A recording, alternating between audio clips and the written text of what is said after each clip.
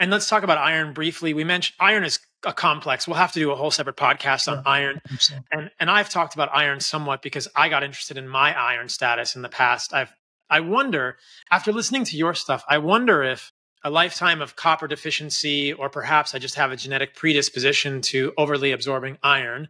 Right. Obviously, there's a lot of iron in my diet. I eat a lot of meat and organs. Oh, sure. Yeah. But my ferritin was at times over 300. So okay. I did start doing phlebotomy. And now my ferritin is much lower. I think it's 70 or 60 now. And there are definitely ways to do phlebotomy, but it was interesting thinking like, how do I, maybe get rid of, is this a lifetime of over avid consumption of iron and not enough copper, elevating the ferritin light chain as we saw, or what? But I did phlebotomy, and it's interesting that it's lowered that. And then, so the labs that I looked at, and again, this is quite complex for people, were the ferritin, the serum iron, the transferrin saturation. Right. And then I'm trying to think if there's anything else. What do you look at for iron? You look at ferritin, those transferrin, sat, serum iron. So let's walk people through the containers of iron. Yeah, please. There's 3 of them in the body. The biggest container is a bucket.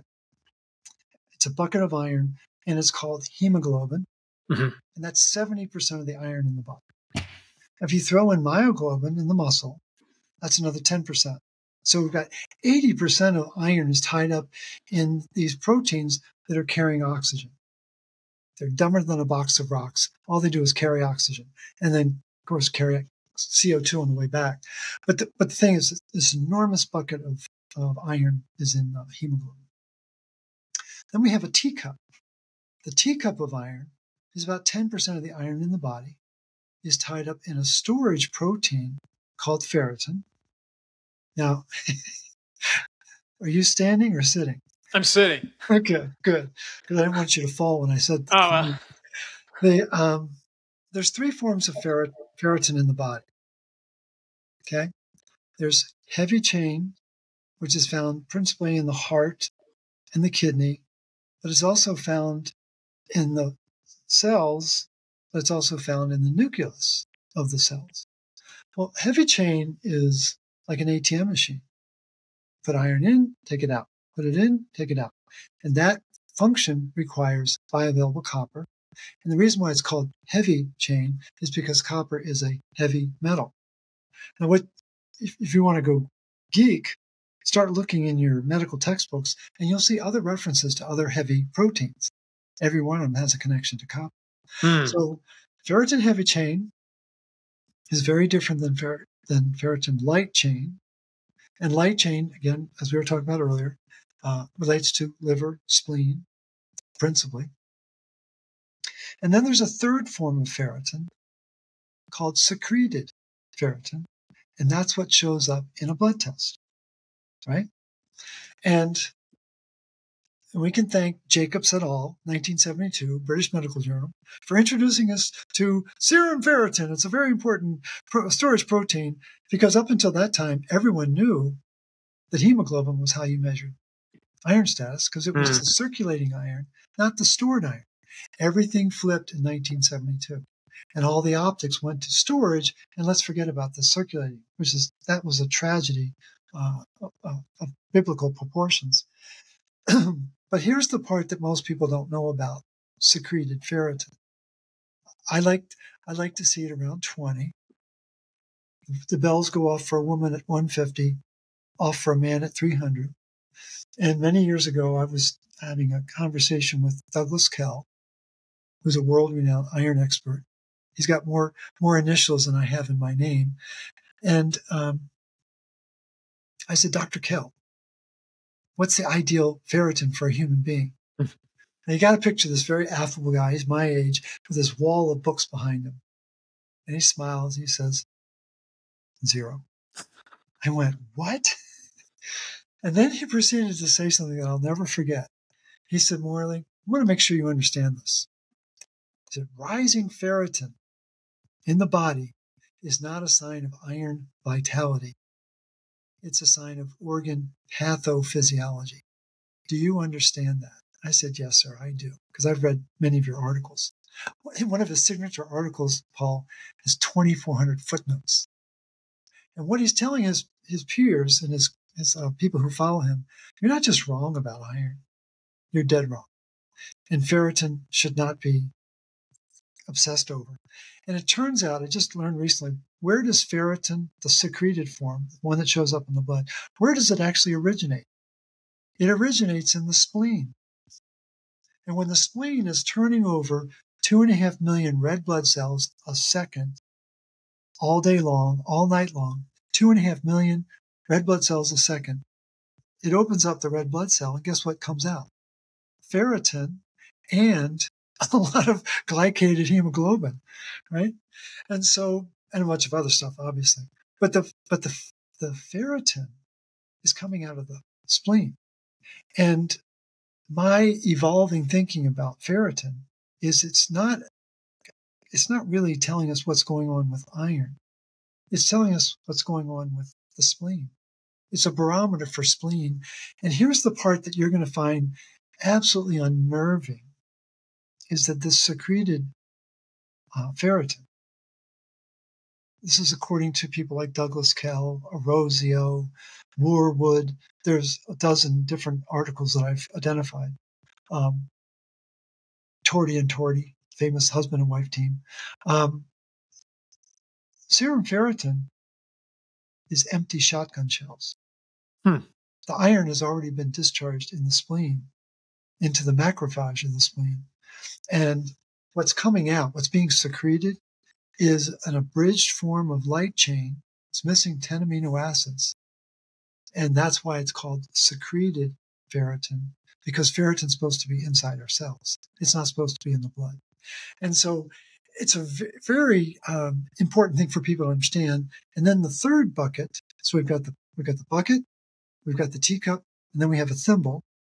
The thimble is 1% of the iron, and it's called serum iron, or sometimes total iron. But it's one of the most important irons to know because it's telling us what's the status of the recycling iron. Again, that's being turned over 2.5 million times per second. And the iron gets discharged in the red pulp macrophages. I'm taking you back to your medical school physiology. Yeah. You know, and I won't test you on the white pulp macrophage. We'll just do red pulp. Good. Yeah. But the red pulp are intensely involved in this process, and they've got to keep track of what's happening to iron. And the iron leaves the macrophage through the doorway called ferroportin, iron doorway. And guess who the doorman is? It's a copper doorman that opens that doorway to let the iron out, to get connected to transferrin, which is the transport protein for iron, that takes it down to the bone marrow. What's happening in the bone marrow? Well, they're making red blood cells at 2.5 million times a second. And so that iron has got to get down there as fast as it can. And so copper is allowing the iron out and enabling the attachment to transferrin. It attaches to transferrin 2.5 times faster in the presence of copper than it does without it. And so this, in a man, the serum iron should be about 120. In a woman, it should be about 100. And when you do a blood test, it's easier for a guy because we don't have a menstrual cycle, right? And so if your serum iron is not at 120 and it's well below that, it means your recycling program is not efficient. That's a good thing to know. For a woman, they've got to do their blood test on day 15 of their cycle, the midpoint. Mm-hmm. And so they have a more accurate indication. And so depending upon where they are in their cycle is going to have a massive impact on their iron status. Right. Right? I mean, it makes so much sense intuitively. And so women who are postmenopausal, again, it's easy. It should be 100. But what you're going to find is a lot of women who are cycling, they might have their serum iron might be in the 20s or 30s. And an aggressive practitioner might say, you're anemic, when in fact they should be saying, why is it so low? And is there enough bioavailable copper in your body to regulate the movement, the recycling, and before we go to iron supplements and iron infusions, we should exhaust all possibilities of copper-rich foods, like you're talking about, and where appropriate, maybe some copper supplements.